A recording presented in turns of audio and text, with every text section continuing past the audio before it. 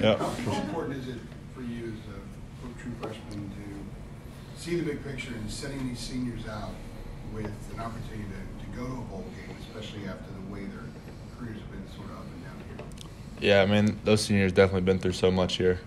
And they've worked so hard, and they haven't always got the results they deserved. So, I mean, that's definitely something that us underclassmen want to do, is send them out the right way. And we have that opportunity in front of us, so we want to make sure we do that. Sam, you being a true freshman, what does this rivalry mean to you with NC State?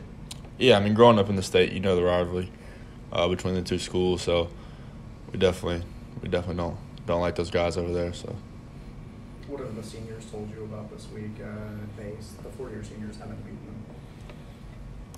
Yeah, I mean, that's something that, they have a little streak going on right now, so we're going to try to change that outcome on Saturday. What is more enticing to you, being the class to end that streak, being the first quarterback since Marquise Williams to beat them, or I know they go hand in hand, but go bowling as a result if you do win? What's more enticing? Definitely go bowling. I don't think the streak don't really mean anything to me. Obviously we want to beat them. But, just to send these seniors out the right way, that's all we want to do. You notice the difference between when the offense, I guess in recent games, even against Pitt, the offense has really clicked and hit on some big plays. So what have you noticed the difference between when the offense is really clicking to when it is? I just think we just get the momentum. And people just are stepping up and starting to make more plays, and just makes the defense hard to stop us when they have so many different things to worry about. Coach Longo described his version of the air raid offense to us back in the summer. He used the term receivers need to find grass, and that was kind of repeated during fall camp. You guys have had a lot of big touchdowns the second half of the season.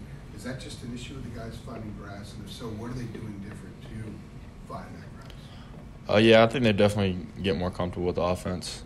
They get better with that kind of stuff every week. Coach gives them some freedom on some certain types of routes.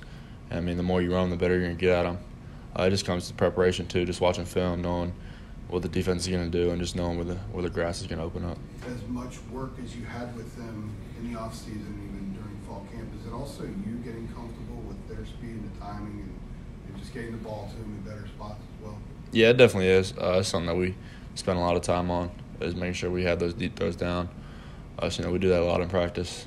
The receivers have been good about that. They've always had a good attitude about running all the deep routes, because that can be hard for a receiver running so many deep routes every day. So it just goes down to the timing and putting the time into it. Do you feel like your long touchdown pass to Taylor that got called back was one of your better throws this season? Yeah, that was a pretty good play. Toe made a really good play, but it didn't count, so. The game that you had last week, how much confidence that gives you going into those rival games this week? Yeah, it definitely gives us a little more confidence just knowing that we were successful last Saturday, and how we prepared it paid off for us on Saturday. The best part about last Saturday is just seeing how the guys get to go in and play. That was really cool, just because those guys worked so hard and haven't really got to play on Saturdays, so that was a cool moment for us. Did you ever attend the game at NC State while you were there? Yeah, I went to a lot of games over there at NC State. In the past they've had some really good environments over there. I went a couple of times when they played Clemson over there, and the stadium was rocking. So we'll see how it is on Saturday night. What would it mean for his team to get the win, considering everything they've been through the last couple of years? Yeah, they've definitely been through a lot here. Like I said, they've worked so hard. All these guys have worked so hard.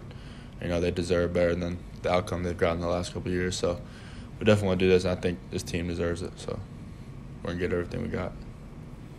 What's the first dish you're going for at Thanksgiving? See, I'm a big chicken guy. I don't eat red meat. I'll eat a little bit of turkey, but I don't know. The first dish, definitely stuffing, actually. Yeah, stuffing. You and Peyton are the same. Yeah, gotta go with the stuffing. My sister actually asked in the group chat today. She was like, "Does anyone even like stuffing, or do I need to make it?" I was like, "Yeah, you gotta make it." Sam, you've talked about it at various points of the season, but what's the value in having 3 running backs that can get the job done this season? What does that mean to you? I think it just takes the pressure off the passing game. It just makes our offense more balanced overall. It's easy knowing you can hand the ball off and it can go for at least 10 yards every single time they touch the ball. So it's definitely nice having them there.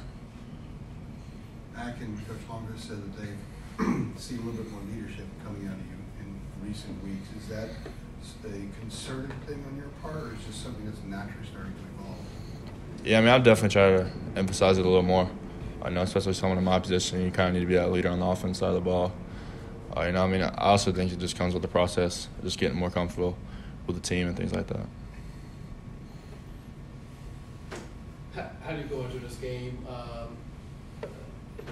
They've had their struggles, on defense and everything. I mean, how do you go into this game, not overlooking them, thinking that, hey, we got this one, they've been struggling, not overlooking them? Yeah, I think we definitely aren't overlooking them. They have a really good team, and like I said earlier, they've beaten us, 4 years in a row? 3 years in a row. So, that we know we're going to get their best game on Saturday night, so we need to be prepared for it.